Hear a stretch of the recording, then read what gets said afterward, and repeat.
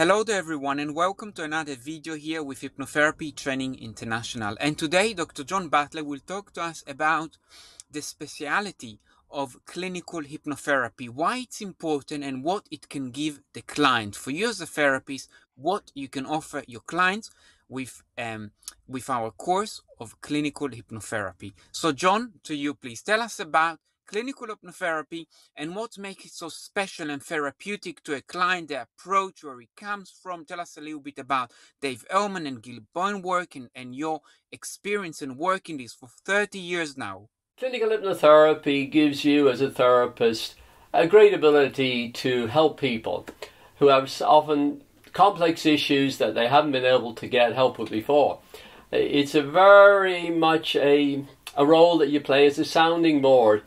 The wailing wall, as we say. You're building a therapeutic relationship which they need as they are beginning then to start learning to use the power of their mind.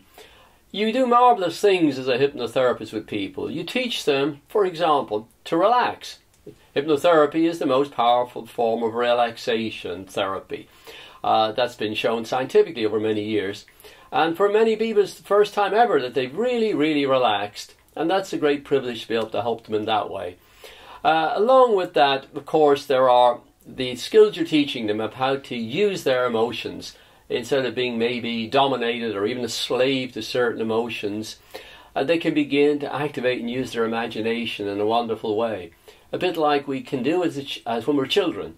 And we're often, that's ignored, it's trained out of us even.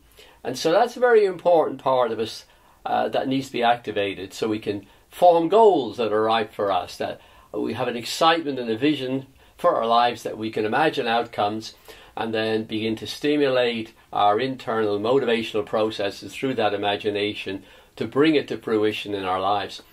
Now, there's a huge amount of learning that you learn as a hypnotherapist, if you're a well-trained hypnotherapist that is, where you learn about the power of the mind, the deep subconscious power of the mind, that inner power within us. That's the power that enables people to go through surgery with no anesthetic, or the little old lady to lift a truck, or people to change the way they've thought about life, who've been in depression for years, and that inner power transforms them, brings them to a whole other way of looking at the world and their own potential, and leaving the past behind.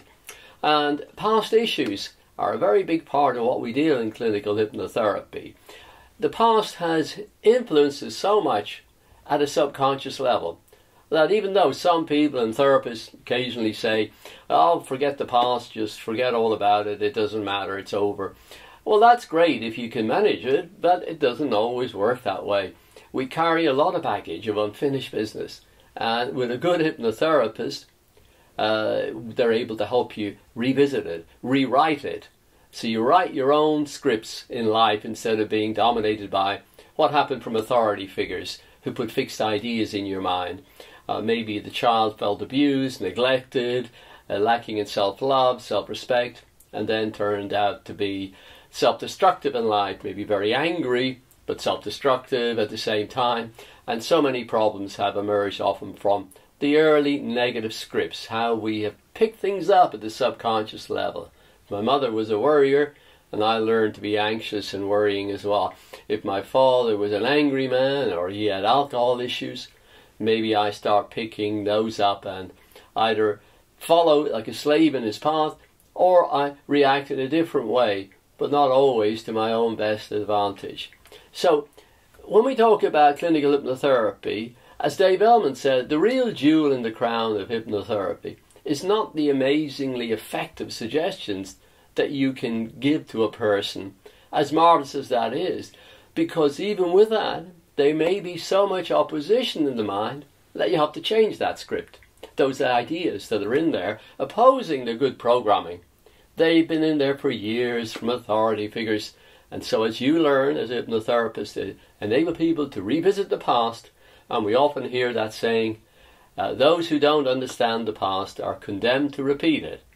And so there's a lot of truth in that. The past is not something to be wallowed in for years in therapy talking about it. It's not to be at the same time just dismissed, because it's a great source of learning. Why not have all of that memory and intelligence and learning you've had in your past which all of us have, despite what we might think. We've been through a lot. We've had our successes, failures, but there's a lot there to be taken from. And even those mistakes, so-called, are great potential learning. So we can use all of that past experience. There was a famous philosopher who said, every man has enough memory in him to be a genius, but we often can't access it properly. And often what we're remembering it in a very negative way, or we're only remembering the negative events as we perceive them to be. So hypnotherapy gives you power over the past, power over the way you look at life now, and it's beginning to change it. Now, of course, all of that requires good training and real understanding of principles, of many, many methods. And we give and teach the very best methods with the very best evidence to support their use.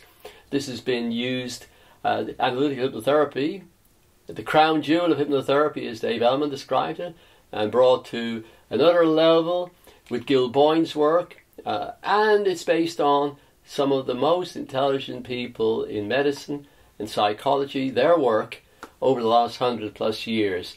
So, and we don't restrict our methods to say, well, we only teach a cognitive approach, or a cognitive behavior, or a socio-cognitive, or a psychodynamic, or psychoanalytical.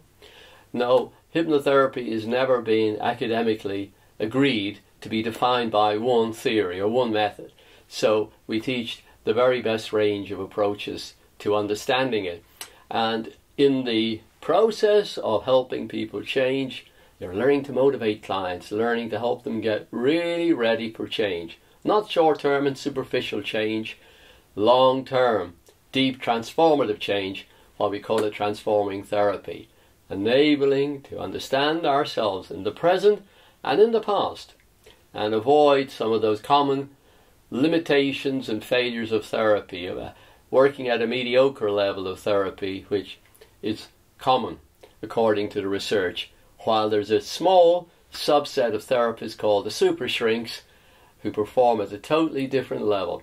So I hope you as a therapist, or anybody interested in learning about themselves and their minds, would set their standards high and decide, I want to learn at a really high achieving level. I want to be able to do the very best work with clients and help them move forward and discover their power that you as a therapist have started to learn, to use that great inner power we all possess, so you help transform yourself and them and the world around you. So I hope you will join us for our clinical hypnotherapy course and any of the other courses that we have in our range of courses. Thank you very much for listening and watching.